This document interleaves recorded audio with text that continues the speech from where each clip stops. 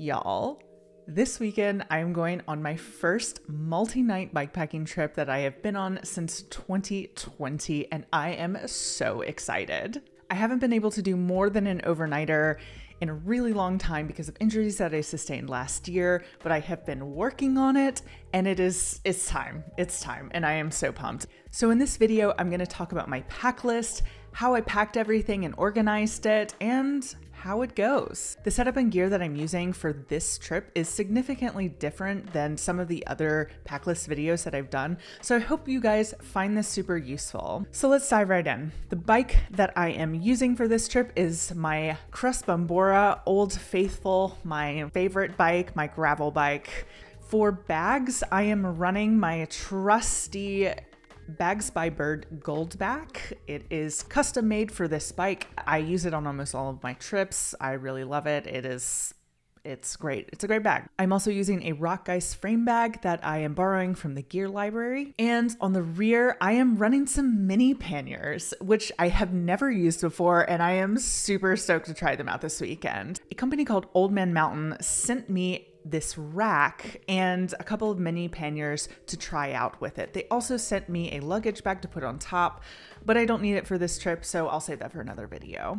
The mini panniers are a collaboration between Old Man Mountain and North Street bags, and I am just like throwing them on the rack. They fit perfectly. For my sleep system, I am using my Big Agnes Fly Creek 2 for bike packing. I'm bringing a Nemo Tensor size regular wide for my sleeping pad, and I'm also bringing a Rockgeist Animalist foam pad to put the sleeping pad on top of so the sleeping pad doesn't move around.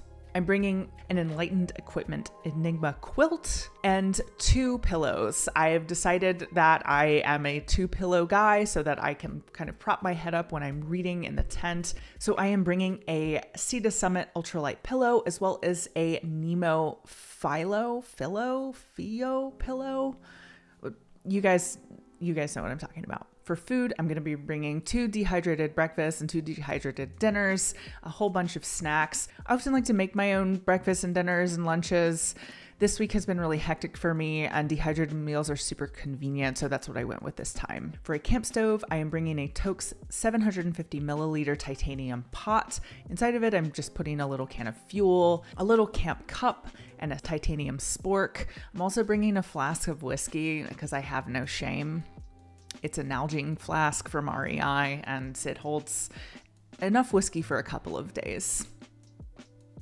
I'm also bringing a 12-ounce coffee mug from Muir and a Sea to Summit collapsible bowl. For hydration, I am bringing a Nalgene bottle, a Bevo water bottle, and carrying a Camelback on my back. For clothes, just bringing some jerseys, chamois, sports bra, underwear, probably a lightweight jacket, and maybe my Patagonia micro puff. I'm not sure. I need to check the weather before I go, as well as hat, some sleep clothes, and my trusty Crocs.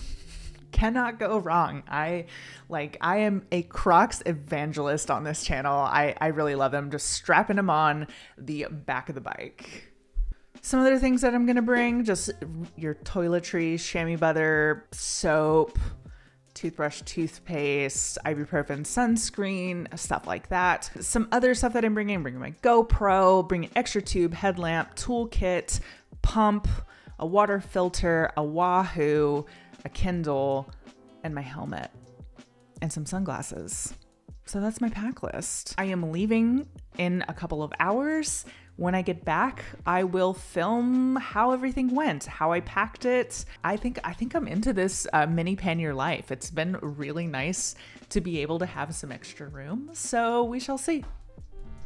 All right, y'all, so it's been a couple of weeks since I filmed that last video, and in that time, I also got a new camera.